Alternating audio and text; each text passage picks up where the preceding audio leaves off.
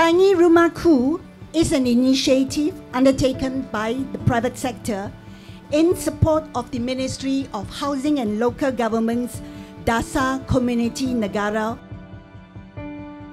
Saya juga telah melihat bagaimana pihak EdgeProp bergabung dengan kepakaran daripada Nippon dan juga Paramount menghasilkan satu transformasi gelanggang yang sedia ada sekarang ni menjadi gelanggang yang kita lihat bila siap nanti akan memberikan semangat untuk kita lebih bersukan lagi dengan warna-warna yang lebih vibrant lagi lah yang boleh menarik minat anak-anak kita untuk bersukan.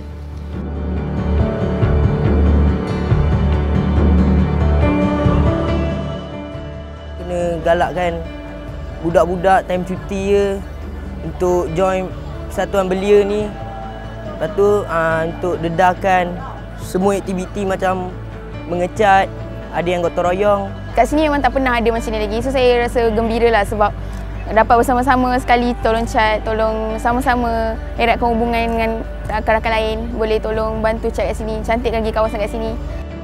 Nampak pada tahun ni nampak ada perubahan lah daripada sebelum dan saya rasa bersyukur dapat untuk menjayakan untuk program mengecat. Saya sarankan kalau boleh berjoin lah untuk menghebatkan komuniti lah, maksudnya aktiviti yang akan datang.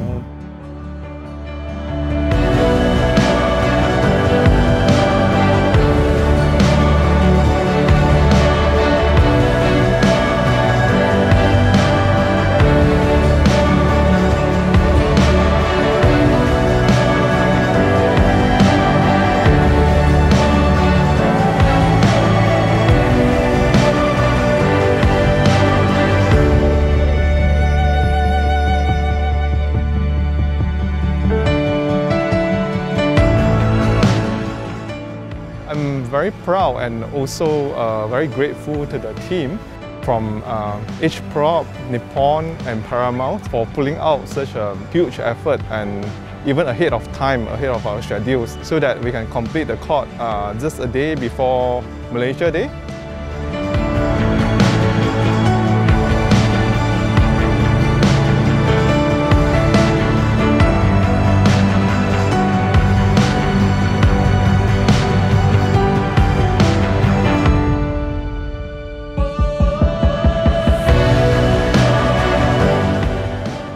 I witnessed the process from nothing until now.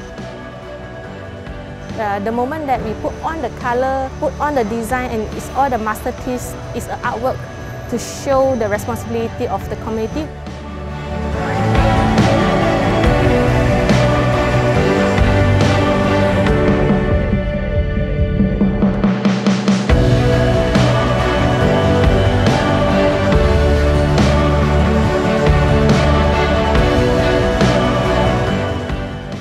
There was a sense of happiness, it really feels uplifting, especially when the colors are so vibrant, it's so refreshing, and of course it's about Malaysia, the colors of Malaysia.